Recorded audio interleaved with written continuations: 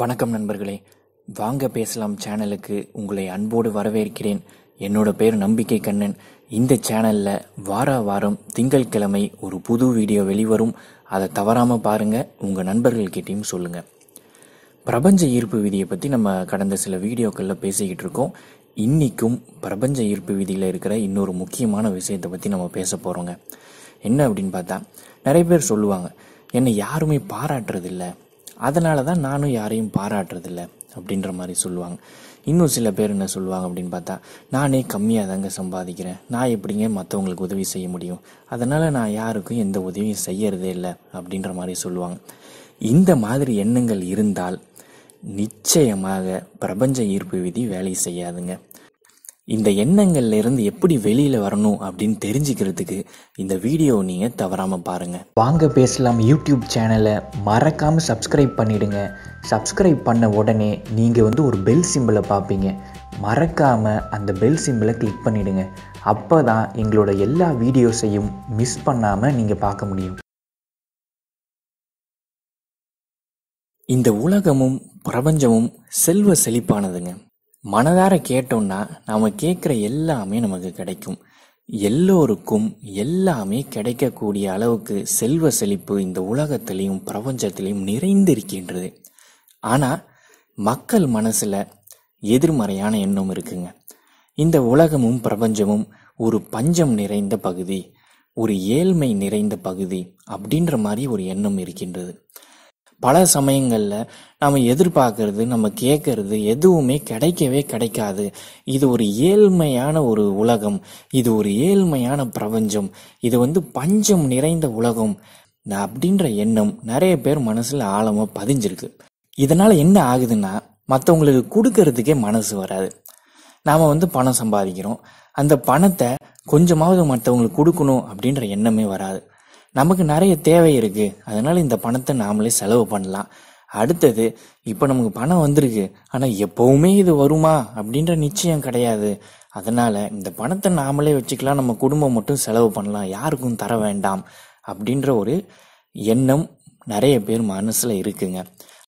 அதுக்கப்புறம் சில பேர் சொல்லுவாங்க, நான் இப்போ 10,000 சம்பாதிச்சுக்கிட்டு இருக்கேங்க, நான் ஒரு 20,000 சம்பாதிச்சதுக்கு அப்புறம் நான் நிறைய பேருக்கு உதவி செய்கிறேன், என்னால் முடிஞ்ச உதவியை நான் செய்வேன் அப்படின்ற மாதிரி சொல்லுவாங்க.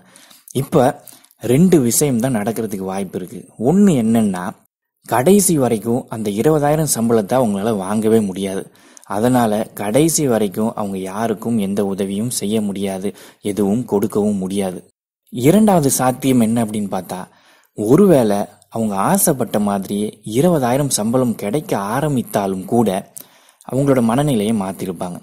20,000 கிடைச்சிருச்சு, எல்லாம் ரைட்டு, ஆனா ஒரு 40,000 சம்பளம் வரட்டுமே, அதுக்கப்புறம் நம்ம மற்றவங்களுக்கு உதவி செய்யலாம். இப்போ நம்மளோட தேவைகள் அதிகமாயிருச்சு, நம்ம குடும்ப தேவைகள் அதிகமாயிருச்சு, அதனால ஒரு 40,000 சம்பளம் வரட்டும், அதுக்கப்புறம் பார்ப்போம் மற்றவங்களுக்கு என்ன உதவி செய்யலாம் அப்படின்ற மாதிரி மனநிலையை மாத்திப்பாங்க.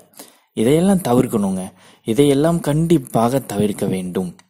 அதே மாதிரி, என்னை யாராவது பாராட்டட்டும், அதுக்கப்புறம் நான் மற்றவங்களை பாராட்டுறேன் அப்படின்ற எண்ணம் நிறைய பேருக்கு இருக்கு. எல்லாருமே இதே சிந்தனையில இருக்கிறதுனால தான் யாருமே யாரையுமே பாராட்டாம இருக்காங்க. எனவே யாராவது ஆரம்பிக்கணும் இல்லைங்க, யாராவது தொடங்கி வைக்கணும்ல. நீங்க ஆரம்பிங்க, நீங்க மற்றவங்களை பாராட்டுங்க, புகழ்ந்து பேசுங்க, உங்களுக்கும் அந்த பாராட்டுகள் சேரும். ஏன்னா இந்த பிரபஞ்சத்துல கொடுத்தாதாங்க கிடைக்கும். கண்டிப்பாக உறுதியாக என்னால் சொல்ல முடியும், கொடுத்தால்தான் கிடைக்கும். நான் சின்ன வயசுல இருக்கும்போது நிறைய உறவினர்கள் எங்க வீட்டுக்கு அவங்க வீட்டுல நடக்கிற திருமண விழாவிற்கு எங்களை அழைக்கிறதுக்கு வருவாங்க. அப்ப ஒரு கிஃப்ட் மாதிரி ஒரு 1000 2000 கொடுத்துருவாங்க. உடனே நாங்க எல்லாம் அவங்க வீட்டு ஃபங்க்ஷனுக்கு போறோம். எங்க வீட்டுல என்ன பண்ணுவாங்கன்னா, எங்க அம்மாவும் அப்பாவும் அவங்க எவ்வளவு காசு கொடுத்தாங்களோ, அது 1000 2000 அதை அப்படியே மொய்யை எழுதிட்டு வந்துருவாங்க. அப்ப நான் யோசிப்பேன் ஆழமா, அவங்க எதுக்கு நமக்கு 1000 ரூபாய் தரணும், அதை அப்படியே எடுத்துட்டு போயிட்டு நாம எதுக்கு மொய்யை எழுதணும், இது எதுக்கு இதெல்லாம் பண்றாங்க, தேவையில்லாத வேலை, வேஸ்ட்டு, ஒண்ணுமே புரியலையே அப்படின்ற மாதிரி நான் யோசிச்சுட்டு இருப்பேன். அதுக்கப்புறம் தான் எனக்கு புரிஞ்சுது, இதுக்கு பின்னாடி ஒரு சயின்ஸ் இருக்கு, இதுக்கு பின்னாடி ஒரு லாஜிக் இருக்கு. கொடுத்தால்தான் கிடைக்கும். எனவே நம்ம முன்னோர்கள் சரியா தான் செஞ்சிருக்காங்க, கொடுத்தாதாங்க கிடைக்கும். எனவே கொடுக்கறது ரொம்ப ரொம்ப ரொம்ப முக்கியம். மற்றவங்களுக்கு எப்படியெல்லாம் கொடுக்கலாம், பணமாக மட்டும் இல்லாமல் பாராட்டுக்களாக இருக்கலாம், இன்னும் பல விஷயங்களா இருக்கலாம். 5 டிப்ஸ் இருக்குங்க, நான் உங்களுக்கு சொல்லித்தரேன். இதை ஃபாலோ பண்ணுங்க, கண்டிப்பாக உங்களுக்கு யூஸ்ஃபுல்லாக இருக்கும். முதலாவது, அடுத்த ஒரு வாரத்தில் நீங்கள் யார் யாருக்கெல்லாம் கொடுக்கலாம் அப்படின்னு முடிவு பண்ணுங்க. என்ன கொடுக்கலாம்?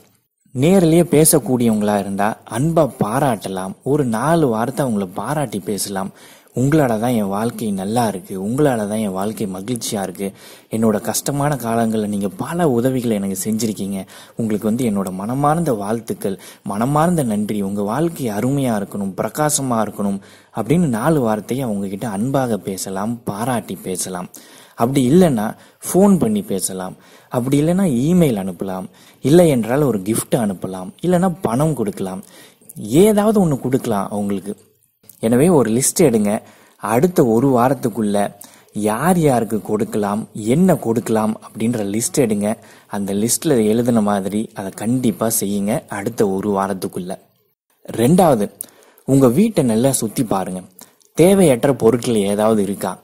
பல ஆண்டுகளாக நீங்க உபயோகிக்காத ஏதாவது பொருள் இருக்கா அப்படின்ற மாதிரி பாருங்க.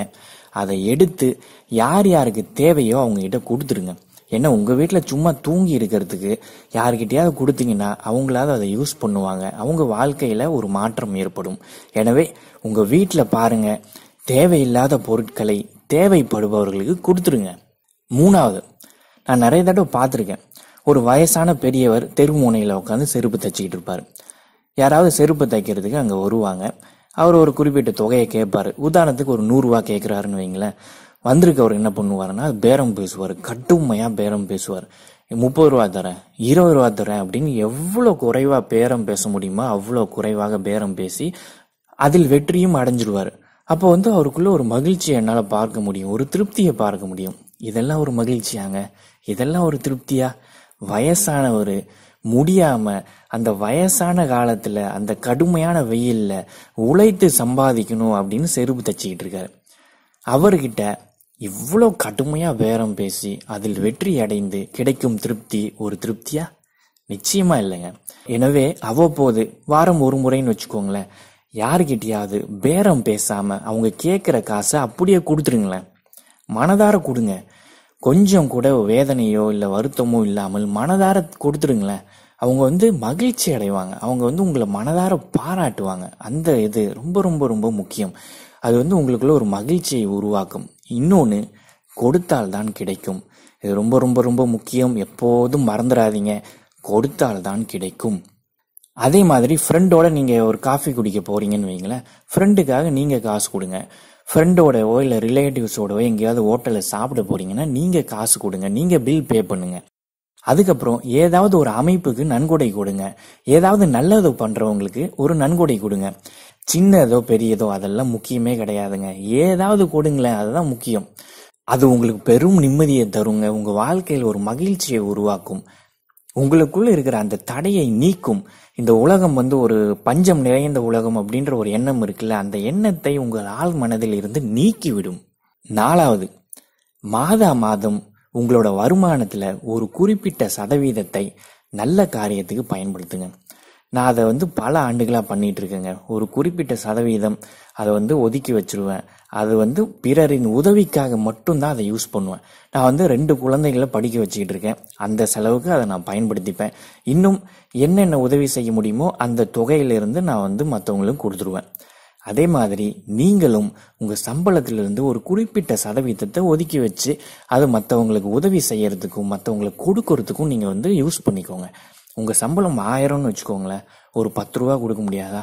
உங்க சம்பளம் 10,000ன்னு வச்சுக்கோங்களேன், ஒரு 100 200 தர முடியாதா? உங்க சம்பளம் ஒரு 1 லட்சம்னு வச்சுக்கோங்களேன், ஒரு 1000 2000 தர முடியாதா? எனவே இது சாத்தியங்க. ஆனா என்ன பிரச்சனைனா, நான் என்னோட செலவுகளை எல்லாம் முடிச்சுட்டு என்னோட தேவைகளை எல்லாம் பூர்த்தி செய்து கொண்டு அதுக்கப்புறம் மற்றவங்களுக்கு தருவேன்னு நீங்க முடிவு பண்ணீங்கன்னா கடைசி வரைக்கும் தரவே முடியாது, சரிங்களா? எனவே முதல்லயே இந்த பணத்தை ஒதுக்கி வச்சுட்டு மற்றவங்களுக்கு கொடுத்துட்டு அதுக்கப்புறம் உங்க தேவையை நீங்க பாருங்க. ஒரு குறிப்பிட்ட சதவீதம் தாங்க, சரிங்களா? 5வது, நம்ம ஊர்ல ஒரு கெட்ட பழக்கம் இருக்குங்க. நல்லது செஞ்சா யாருக்கிட்டுமே சொல்லக்கூடாது அப்படின்னு சொல்லுவாங்க. இதனால என்ன சிக்கல் ஏற்படுதுன்னா, யாரு நல்லது செய்யறாங்கன்னு யாருக்குமே தெரிய மாட்டேங்குது.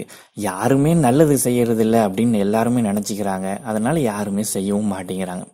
எனவே இதை மாற்றி ஆகணும். நீங்கள் செய்கிற நல்லதை இன்னும் நிறைய பேருக்கு சொல்லுங்கள். அப்படி சொல்கிறதுனால இந்த எண்ணங்கள் அதிக அளவில் இங்கே பரவிக்கிட்டே இருக்கு. நிறைய தடவை ஒரு மனிதர் இந்த மாதிரி வாக்கியங்களை பிறரிடமிருந்து கேட்கும்போது, ஓகே நிறைய பேர் இங்கே நல்லது செஞ்சுக்கிட்டு இருக்காங்க, நம்மளும் ஏதாவது செய்யணும் அப்படின்ற ஒரு உணர்வு அவருக்குள்ள வரும். அவரும் மற்றவங்களுக்கு கொடுக்க ஆரம்பிப்பார். எனவே நீங்கள் செய்கிற உதவியை நீங்கள் மற்றவங்களுக்கு கொடுக்கறத இன்னும் நிறைய பேருக்கு சொல்லுங்க. அவங்களுக்கு ஒரு ஊக்கத்தை ஏற்படுத்துங்க. அவங்களும் மற்றவங்களுக்கு தருவாங்க. தருவதன் மூலம் அவங்களுக்கும் நிறைய கிடைக்கும். ஏனென்றால் இந்த உலகத்தில் கொடுத்தால்தான் கிடைக்கும். பிரபஞ்ச ஈர்ப்பு விதியின் அடிப்படையே இதுதாங்க. கொடுத்தாதாங்க கிடைக்கும். அவ்வளவுதாங்க. இந்த 5 டிப்ஸை நீங்க ஃபாலோ பண்ணுங்க. உங்களால் என்ன முடியுமோ அதை மற்றவங்களுக்கு கொடுங்க. அது பணமாக இருக்கலாம், பொருளாக இருக்கலாம், அன்பாக இருக்கலாம், ஆதரவான வார்த்தைகளாக இருக்கலாம், பாராட்டுகளாக இருக்கலாம், என்ன வேணா இருக்கலாங்க. மனதார மனம் மகிழ்ந்து மற்றவங்களுக்கு நீங்கள் கொடுங்க. கண்டிப்பாக உங்கள் வாழ்க்கையில் ஒரு மகிழ்ச்சி ஏற்படும். நிச்சயமாக உங்கள் வாழ்க்கையில் இன்னும் நிறைய விஷயங்கள் உங்களுக்கு கிடைக்கும். இன்னும் நிறைய பணம் உங்களுக்கு கிடைக்கும். இன்னும் நிறைய பாராட்டுகள் உங்களுக்கு கிடைக்கும். இன்னும் நிறைய அன்பு உங்களுக்கு கிடைக்கும். சரிங்களா? எனவே எல்லாருக்கும் மனதார கொடுங்க. நீங்கள் ஆசைப்பட்டதை இந்த பிரபஞ்சம் கண்டிப்பாக உங்களுக்கு தருங்க. இப்போ கமெண்ட் பதிவு பண்ணுற நேரங்க. என்ன கமெண்ட் பதிவு பண்ணலாம்? செல்வ செழிப்பான பிரபஞ்சம் வாழ்க, செல்வ செழிப்பான பிரபஞ்சம் வாழ்க அப்படின்ற கமெண்ட்டை நீங்கள் பதிவு பண்ணுங்க. இந்த பிரபஞ்சம் இன்னும் செல்வ செழிப்பாக ஆகட்டும். எல்லோருக்கும் எல்லாமே கிடைக்கட்டும். எல்லோருடைய வாழ்க்கையும் செல்வ செழிப்பாக இருக்கட்டும். எல்லோருடைய வாழ்க்கையும் மகிழ்ச்சியாக இருக்கட்டும், நிம்மதியாக இருக்கட்டும், ஆனந்தமாக இருக்கட்டும். நீங்களும் உங்களோட குடும்பமும் உடல் நலம், மனநலம், உணர்வு நலத்தோட செல்வ செழிப்பா, சீரும் சிறப்புமா, மகிழ்ச்சியா, நிம்மதியா வாழணும்னு எல்லாம் வல்ல பிரபஞ்சத்தை வேண்டிக் கொள்கின்றேன். இவ்வளவு நேரம் இந்த வீடியோவை பொறுமையாக பார்த்த உங்கள் அனைவருக்கும் என்னுடைய மனமார்ந்த நன்றி. இந்த சேனல்ல வார வாரம் திங்கட்கிழமை ஒரு புது வீடியோ வெளிவரும். அதை தவறாம பாருங்க. உங்க நண்பர்கள்கிட்டையும் சொல்லுங்க. ரொம்ப நன்றிங்க. வணக்கம்.